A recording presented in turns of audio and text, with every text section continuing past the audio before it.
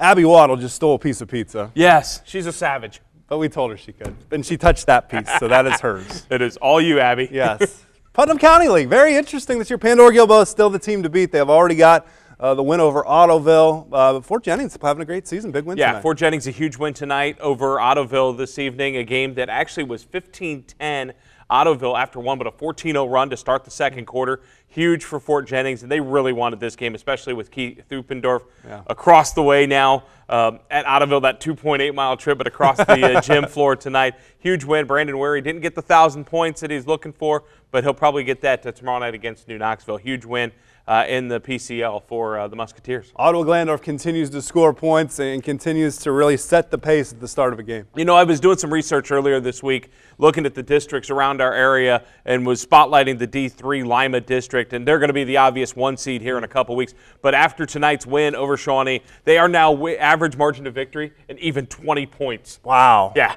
They are whopping people. They still got some games left. Ottawa Glandorf, Wapakoneta, so we'll see how those go. But absolutely, the Titans certainly can score in many different facets, and that pressure really gets the teams. Fun team to watch, too. No question about it. Aaron Mathews, thank you for joining us tonight. We'll finish strong.